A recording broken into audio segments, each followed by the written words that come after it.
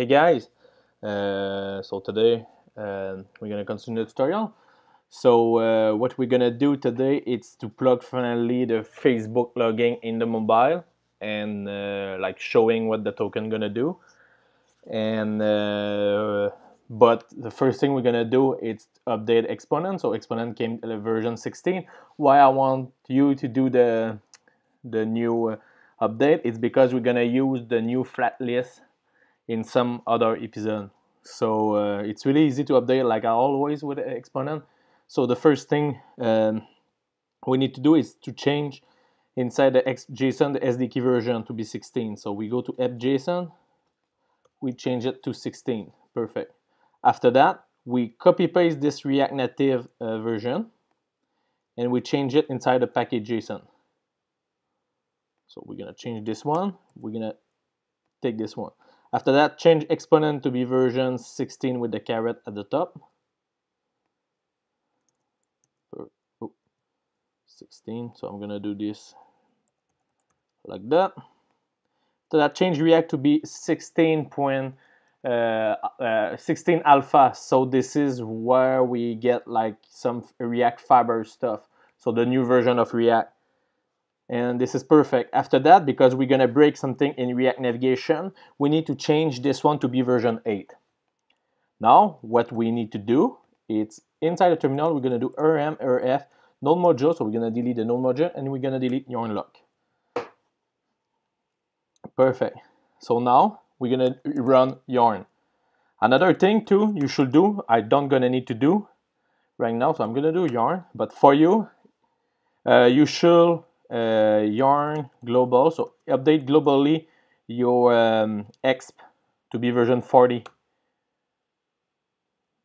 So for me, I have already done. So now we're gonna wait a lot of time because now React, it's a big change on React. So now what we can do is create the application inside the Facebook for developer. So the first thing we need to do is go to my app, add a new app.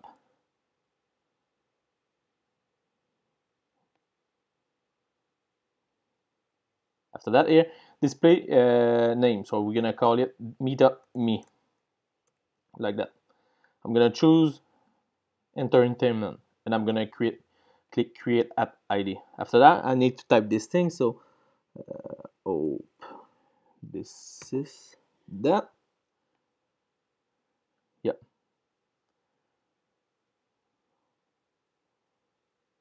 So now we're gonna wait. So they're gonna create a new app ID. Perfect. Here at the top, we see the app ID. Click here to copy it.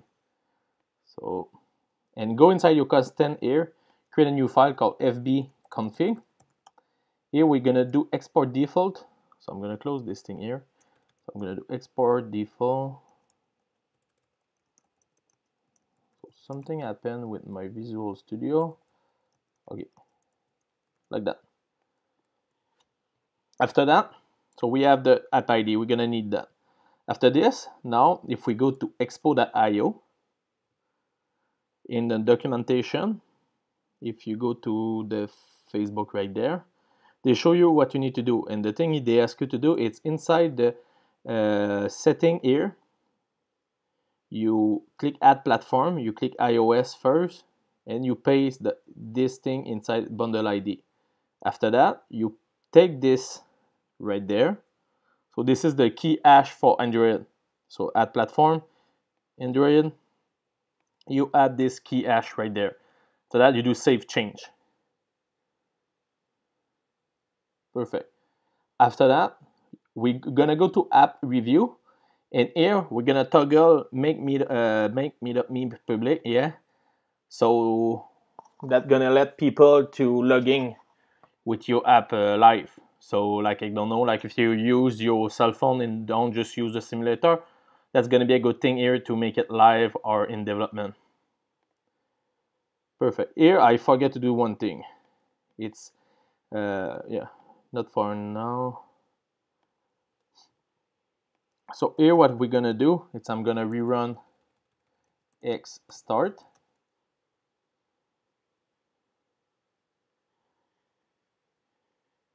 So we got some good change, like the flat list, gonna remove the list view, and a lot of stuff gonna change.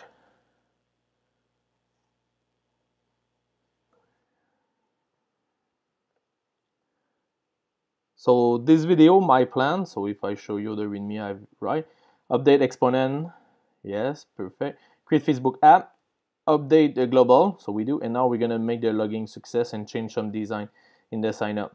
Now my plan is to start to make more video each week, like maybe 3 about the meetup and 1 about like everything else in programming. So you're gonna start to get much more video if you subscribe. So we're gonna just wait again. That always take time because you need to compile.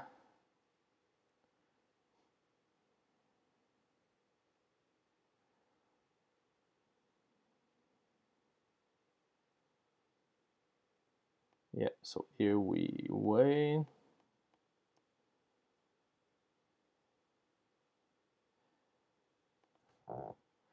Always the first compile. Always when you run the start take time, but after that we're good to go. We get the reload, and but now here it's because we just like change all the exponent stuff and change the SDK. So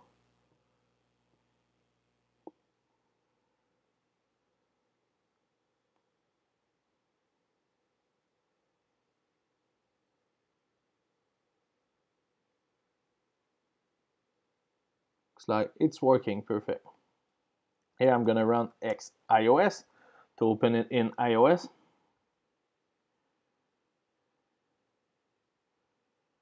Project looks good.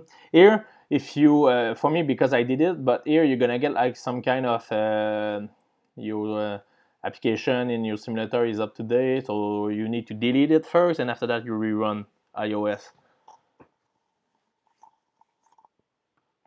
Because you're gonna see another change I'm gonna show you.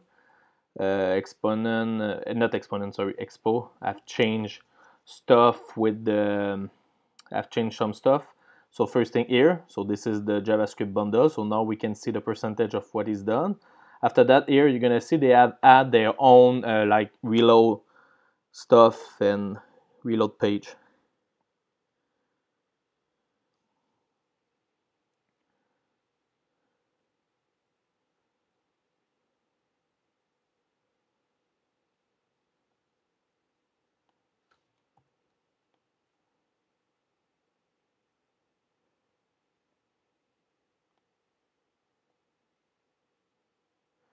Yeah.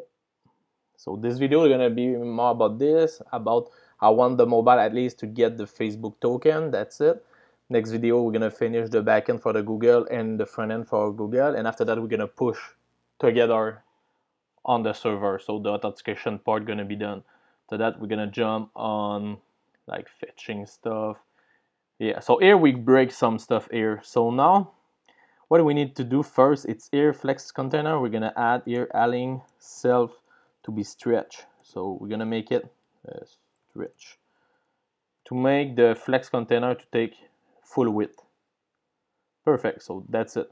Here, what Exponent add is if you click Command D now in Mac,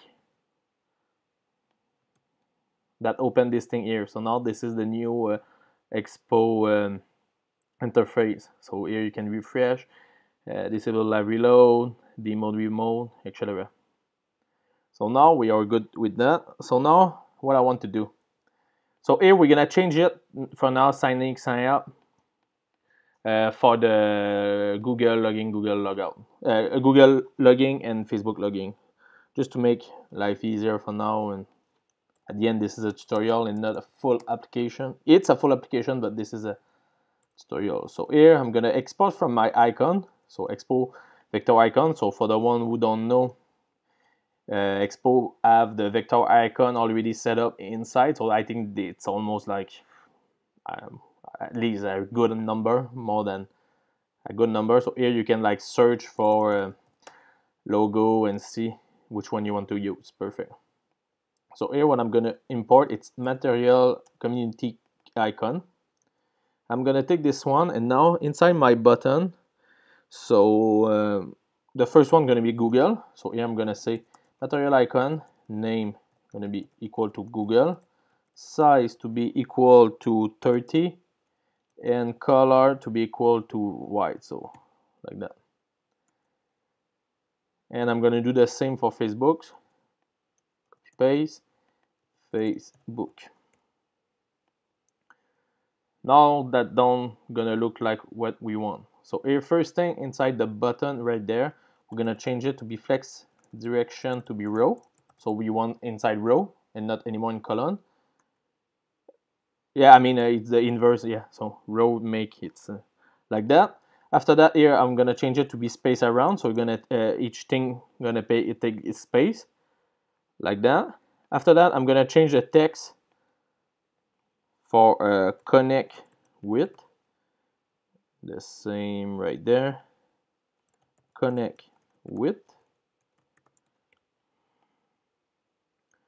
After that, the text is too big and I don't like it. So what I'm gonna do is, if you click Command P, font, I'm gonna change this text to be 14 now. So this is button. Oh, is this one? Yeah, perfect. And now what I'm gonna add, it's here inside the button. I'm gonna add padding horizontal to be equal to 10. So we're gonna shrink from the left to the right, so the space around gonna be less big. Yeah, perfect. So now we have this thing, but we want to get the color of Google and the color of Facebook. So I make my search. So here we're gonna change the color here to be the blue of Facebook. So the blue of Facebook, it's 3B5998, and the blue, and not the blue but the red of Google, it's DB3236. Perfect. Connect with Google, connect with Facebook. Perfect. After that, here, what are we gonna do? So we have at the top here, we're gonna import Facebook from Expo. And yes, that's why I love Expo, sorry. So easy to get your code running, like authentication running, and they have already take care of this thing. After that, here I'm gonna create a function called onLoggingPress. Gonna be an arrow function. Here, you're gonna take a name.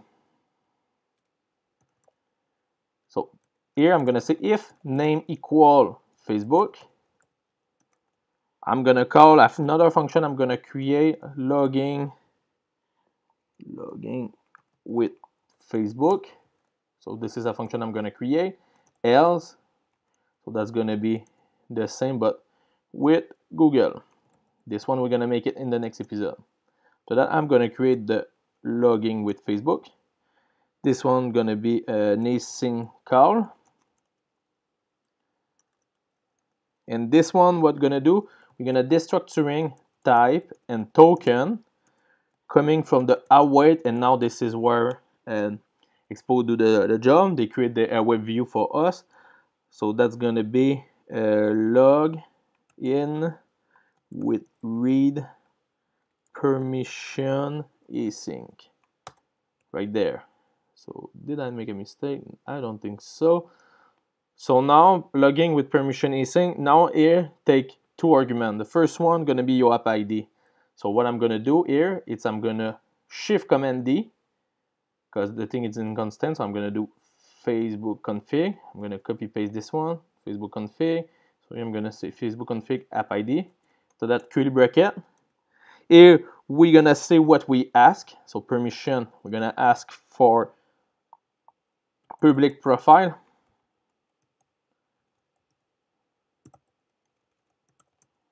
And finally, email.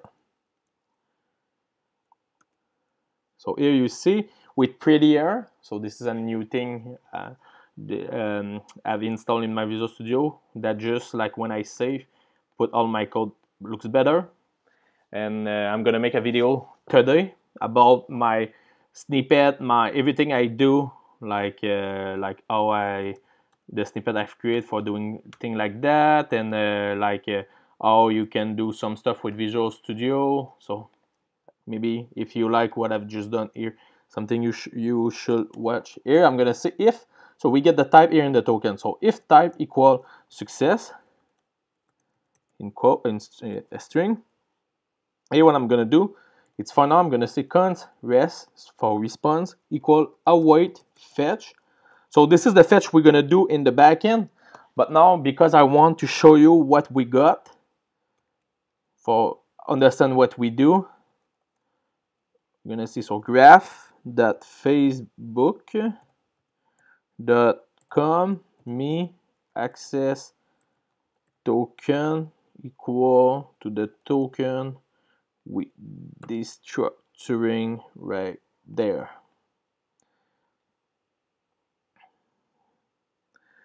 So here we have the async like that.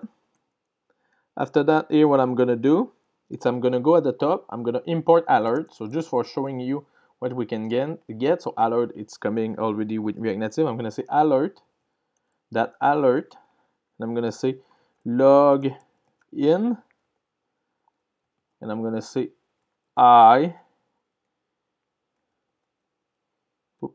like that, and I'm gonna say await resp.json, and here the name. That's it. Like this. So if everything is working now, if I click on connect with Facebook, something wrong happening. So I make surely a mistake right there. So we import Facebook from Expo, and here so it's log. Oh, so we can just come here and get the logging with permission. So in. Oh, I know why I didn't connect. So here finally what I'm gonna do, it's here I'm gonna say on press. So this one is the Google one. So there's that on logging press. I'm gonna put the name as Google. I'm gonna copy this line. I'm gonna paste it right there, and I'm gonna see this one with Facebook. So now if I click, perfect. So now log into your Facebook account to connect to Meetup me. So now here I'm gonna type my email.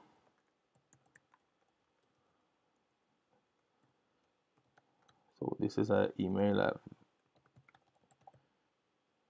Yeah. So now if I log,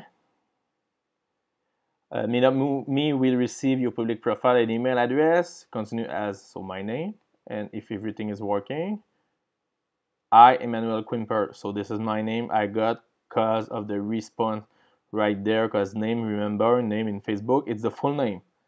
Perfect. So that's gonna be this for this one. Next episode, I'm gonna jump on the Google part. In the front end, we're gonna finish in the back end, and after that, another episode gonna left for authentication, and that's gonna be to connect with your backend. So I hope you enjoy.